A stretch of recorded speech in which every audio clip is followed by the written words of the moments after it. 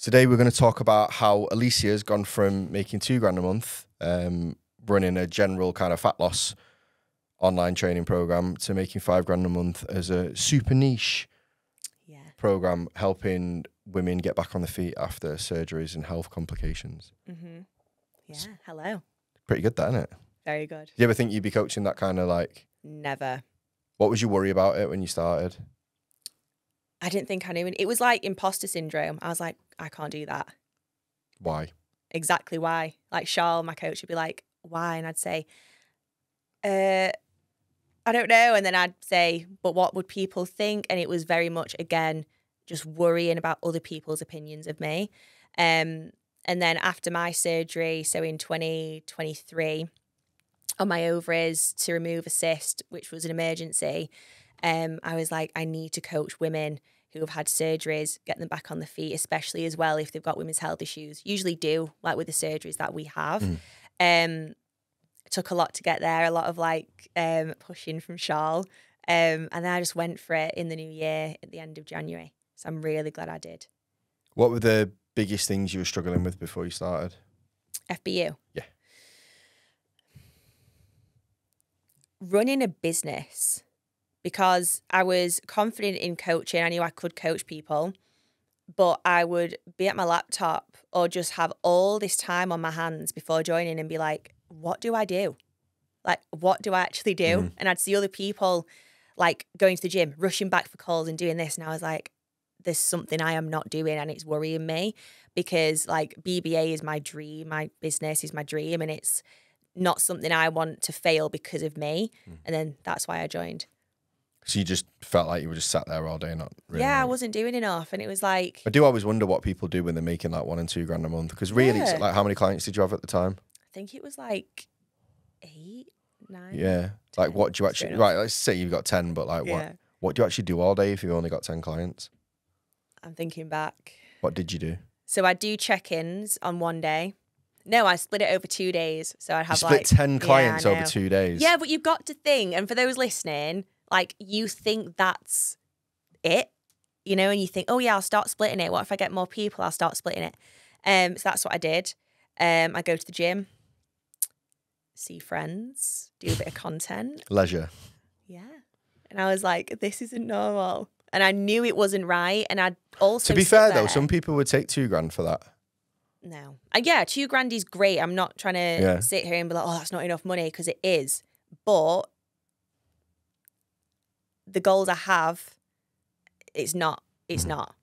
It's something that I want to keep growing, because I don't just want this to be I had a business for a few months. I want it to be something that I can help my family, future family, myself, and enjoy life and build a business empire. Like sitting here now, like I feel like Kim K. Have you seen the video? I'm sorry, going on a tangent. Have you seen the video of Kim K? And she's really young, and she's like, I'm going to say no, this, but carry on with the story. I'm going to be famous. Have you seen it? I feel you have, Neve. Yeah, she says it, and she's like 18, and I look at her. Get a tape of this, because I hope you do, so you can see me when I'm famous and older and remember me. Okay, we're gonna do I'm this beautiful little girl. This is going to be me now. Is that you? You're going to be Kim K? 100%.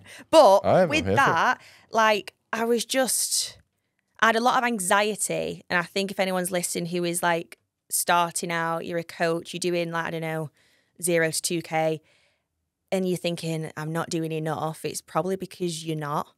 And I wasn't. And I was very anxious, but I didn't know what to do.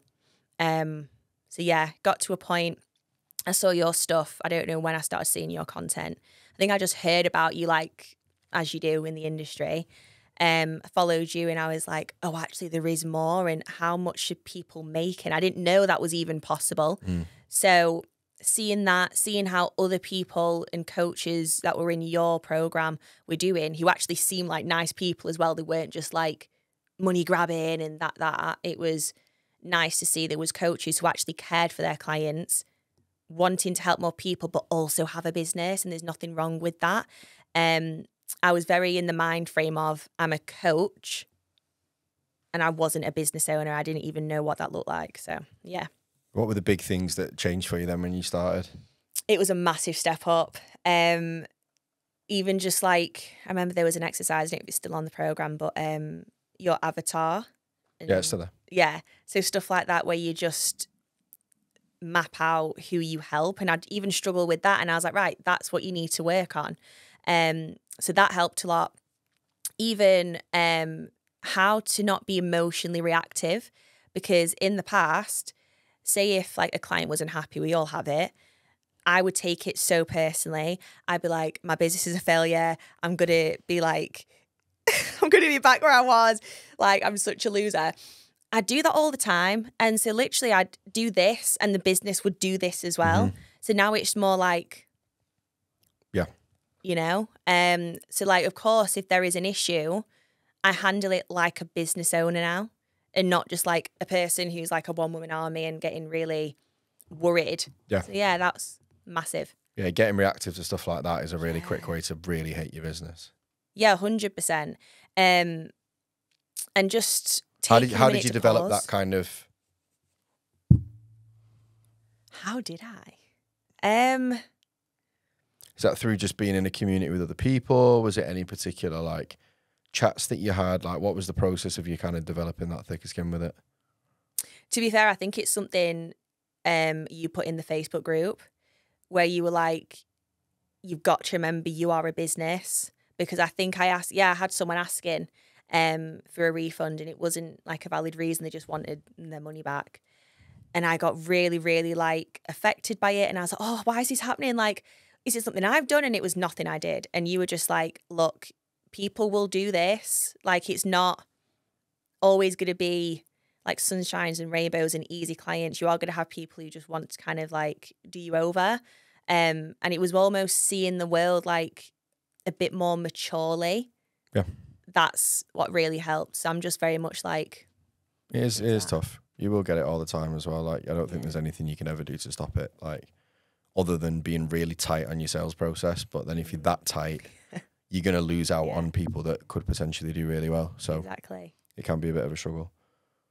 It was seeing I was overreacting a lot to it, because when I read your comment, I then messaged that client back and I was like, oh, like, you know, with what you've signed, I don't do refunds. And she, you know, she just wanted like to go on a holiday. And she's like, oh yeah, no worries, Liz. And I was like, oh, okay, sound. And I was like, I didn't need to waste that much energy in overthinking something when really I could have just taken a minute and then just handled it professionally. Yeah. So I try and do that now and I'm a lot better at that. Cool. With the growth of the business, what was the transition like from your old niche of doing the fat loss stuff to the new stuff, and how did that work? Hard. Yeah, I wanted to quit so many times because it was tough, because you go from doing a niche that you're comfortable with, you know, you'll get inquiries, of course you have to like work for those leads, but then to go from that to cold turkey, because it's not as simple as going from coaching general population to then my new niche, which is like they've had surgeries, they've had women's health issues. You've got to completely change your profile. You've got to completely change how you speak. It's a long process, so I found it super tough. Yeah, that's me being honest. It wasn't easy. How long did it take to fully transition? Yeah.